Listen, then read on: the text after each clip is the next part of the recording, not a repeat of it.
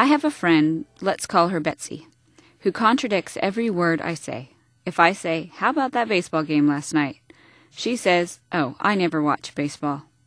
If I comment that it's hot out, she says, "The heat never bothers me." If I say so-and-so at work is giving me a hard time, she defends the person and explains why I'm foolish to be upset.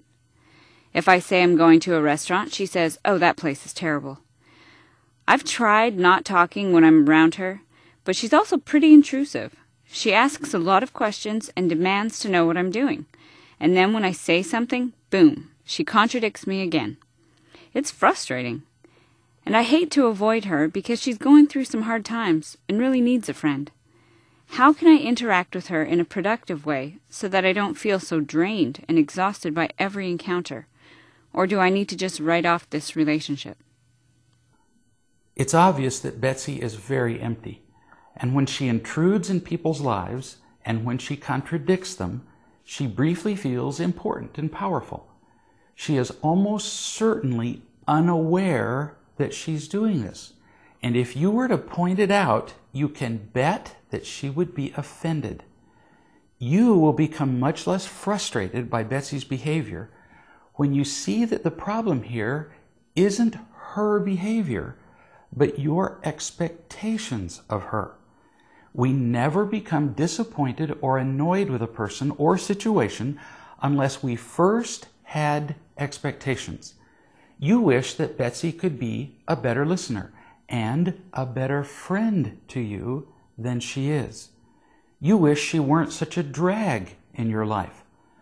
The moment we expect another person to be more considerate or less selfish or whatever, we're really expressing an expectation for at least a morsel of real love from that person.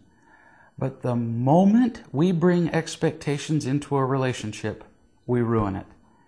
If I have expectations that you will behave a certain way, I'll be constantly disappointed when you don't give me what I want. And you'll feel the burden of my expectations. Nobody likes that burden. Expectations are the kiss of death in a relationship. So, how can you eliminate your expectations and thereby change the way you feel toward this woman? First, you need to see that she's drowning.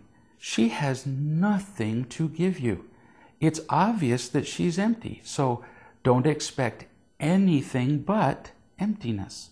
Second, realize that you are drowning too. You must be, or you wouldn't be expecting this woman to be less draining on you. So now, without expectations, what can you do? Oh, a lot. Now the solution is twofold. First, you get all the real love you can in your life from other people, not from Betsy. Then you spend as much time and give as much love to Betsy as you choose. As you feel more loved by others, you'll find that Betsy is less draining and you'll be able to love her better. But spend time with her and love her as much as you can, as much as you're able. We spend so much of our lives doing things out of obligation or guilt, and in the process, we utterly drain ourselves, and then we're no good to anybody. And we're not giving real love. We're just filling a duty. We're not even helping the people we're with at the time. So remember that it's always about real love.